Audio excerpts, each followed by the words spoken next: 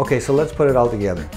Let's just say that you happen to have so much skin excess that a Brazilian buttock lift is not enough, that a Miami thong lift is not enough, that a butterfly lift is not enough, and now you've got to add the inner leg and the posterior leg lift.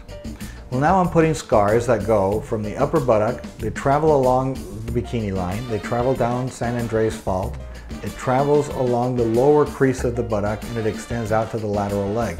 Essentially, that's formed what looks like a C, and that's what we call the C lift. So the C lift is the most extensive of all the lifts because I'm lifting the buttock and putting the butterfly lift in, putting the Miami thong lift, putting in the posterior leg lift, and lifting every single component of that back area.